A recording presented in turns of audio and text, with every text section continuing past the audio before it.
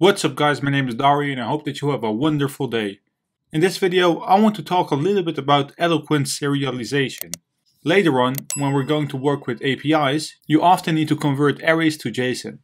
And before we continue on guys, I want to start using my Instagram more, so if you haven't followed me on it and you're interested in more personal stuff about me, I've added a link in the description, so go check it out and give me a follow. Alright, so what we've done so far was doing a request to the database in order to find one or multiple rows. Now whenever you try to return multiple rows, you're returning a collection, which you can see as an array on steroids. But what if you want to convert it into a string? That's when you could use serialization. If you have a complex array or an object, you want to convert that into a string. And that specific string is usually a JSON in web-based context. Serialization can be very complex for database records, and in my opinion, this is where ORM falls short. But Laravel comes with two very powerful methods that we could use, and that's the toArray and toJson methods.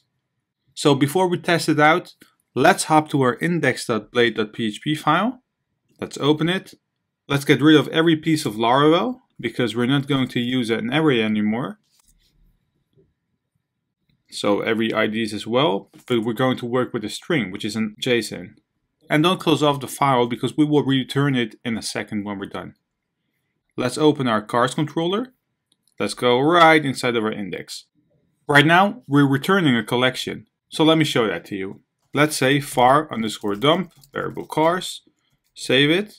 Let's hop to the browser, refresh it, and you can see that we have an Eloquent collection right here. We don't have a car in our database, so let's add one. Audi 1908.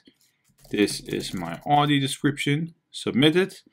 And once again, we have an object, which is a collection with this specific data inside of it. Now we can convert this to a string.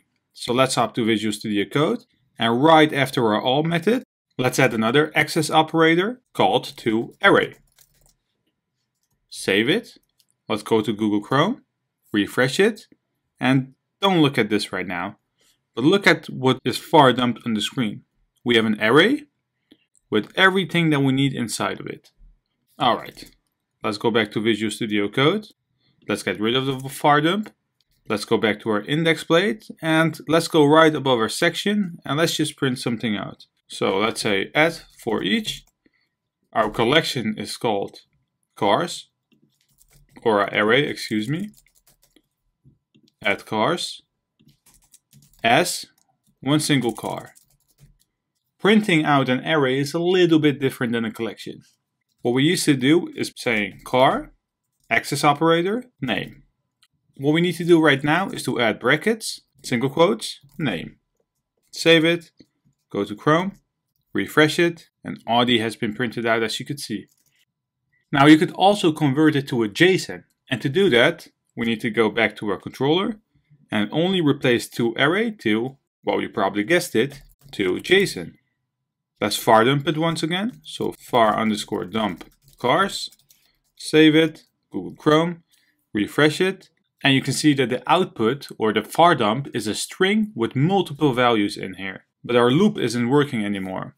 So what's going on right here? Well, you usually don't convert a collection into a JSON object, but you do convert it to an array. JSON is mostly used for API stuff, which we will cover later on. Well, as you can see right here, we have an opening double quote right here and a closing one right here. So JSON will convert it to a long string sentence. So we can't loop over it. So what we need to do is to decode it. So let's go to Visual Studio Code. Right below our cars, let's say cars again. Let's set it equal to JSON_decode variable cars. Save it.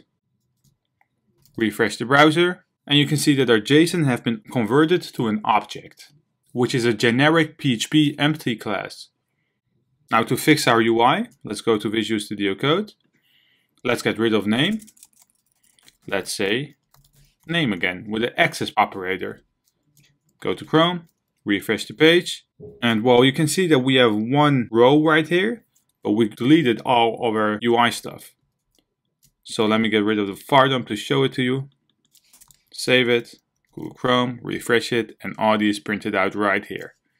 As you just saw, well, let me undo it. You can see that JSON will print out everything. We have our updated ad, our created ad, the description, founded, name, and ID. Sometimes you just don't want that. You don't want to send back every single database information that you'll have in your APIs. What Eloquent allows us to do is to hide certain attributes if we cast it to JSON.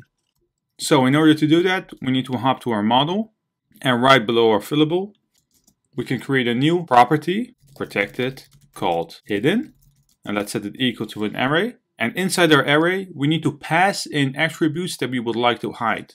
Now, right now, we don't really have data that can't be shared with others, right? We have our name, founded, description. But what if you have a password? Or let's say a remember token? Now, that's when this is very, very handy to use. And in our case, let's just say that we want to hide our ID, just to show you what it is. Save it, Chrome, refresh it, and as you can see, our ID has been deleted or removed right inside of our object.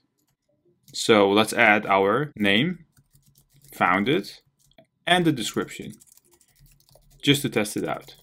Save it, go back to Chrome, and we have only our created ad and updated ad. But let's undo it. So let's just get rid of ID as well, and let's just say updated underscore ad. I think this looks better because we don't actually use it. There's also an option to show attributes. So instead of blacklisting them, we could whitelist them. So let's create a new property. Let's say protected. Property name is visible. Let's set it equal to brackets. And inside the brackets, we need to add the names that we would like to show. So let's say that we want to show the name, founded, and the description. Save it, go back to Chrome. And you can see that one thing has been changed right here because our created ad has been removed. So it only shows the columns or the values that we have added inside our visible. So if we add updated or created underscore ad, save it, refresh it, our created ad has been added. What we're doing right now is testing it on a JSON object, but we could also test it on array. So let's change toJson to toArray. We need a var dump, but we don't need to decode it anymore. Save it, go back to Chrome, and the output is exactly the same. And if we, let's say, remove created ad, save it, refresh the browser, and our created ad has been deleted. Thanks for watching this video. If you do like my content and you want to see more, leave this video a thumbs up, and if you're new to this channel, click on that subscribe button.